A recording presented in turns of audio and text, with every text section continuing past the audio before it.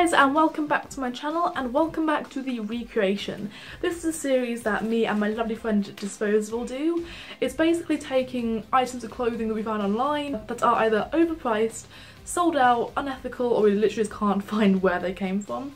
Today's video is the latter of them options. I found this beach cover-up t-shirt on Pinterest, and I thought it looked really cool, and since I'm going on holiday in a couple of weeks I was like, hey, let's make that. So we did make that, and this is how we did that.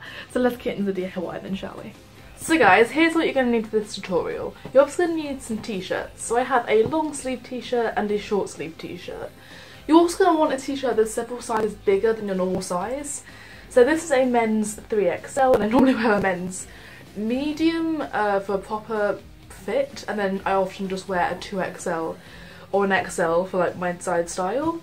And then I have this women's long black shirt, and this is a size.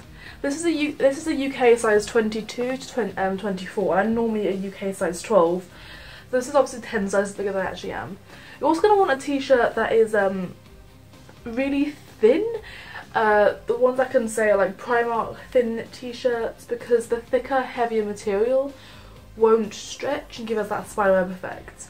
This t-shirt here is from F&F, and I'm not sure where this one is from originally, but it's all cotton and it's really really thin, so it'll give us that desired stretch that we need. You also want pairs of scissors. I have a big pair and a smaller pair, and this is my cutting mat just so I don't cut into my material. For my backdrop you obviously don't need a cutting mat, and some tailor's chalk, a tape measure and a straight edge so we can get the lines crisp just as we like them, and this is all we're going to need, so let's get started, shall we? So I brought you closer to where I'm filming so it'll be easier for you to see what's going on. So I'm going to start with the long sleeve t-shirt, which is here. And I'm just going to spread it out as flat as I can possibly make it. I'm also going to bring up the reference photo I have, just so I can make sure I get this exactly how I want it to be.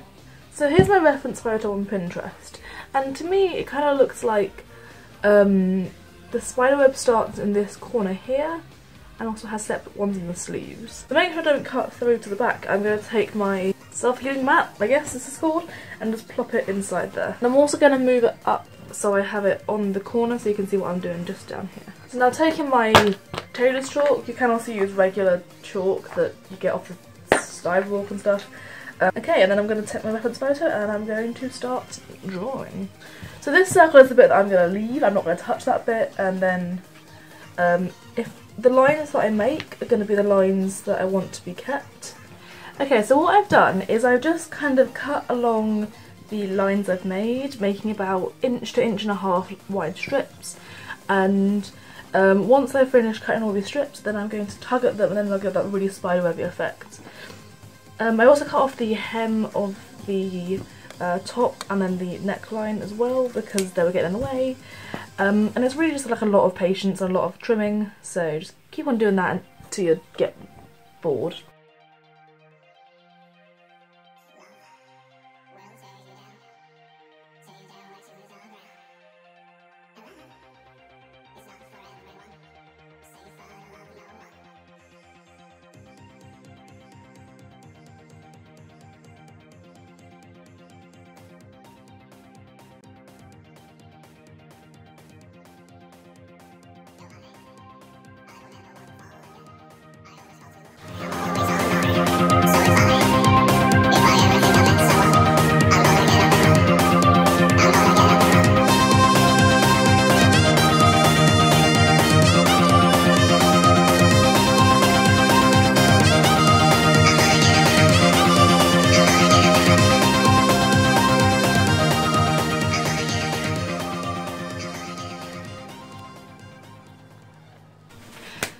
So guys, thank you for watching, and I really hope you enjoyed that DIY. Be sure to give it a big thumbs up and go check out Disposable's video as well, because we both did this video. We always do it really differently, however this video might be a lot simpler and similar because it's essentially just cutting slashes into a t-shirt. But I'd love to see how she does it. Of course I had not seen hers yet as we are still filming ours, but it'll be out when you're seeing this. I'll be in the link it'll be in the link. It'll be linked down below and in the cards and in the end screen, which will be after I finish chatting to you guys.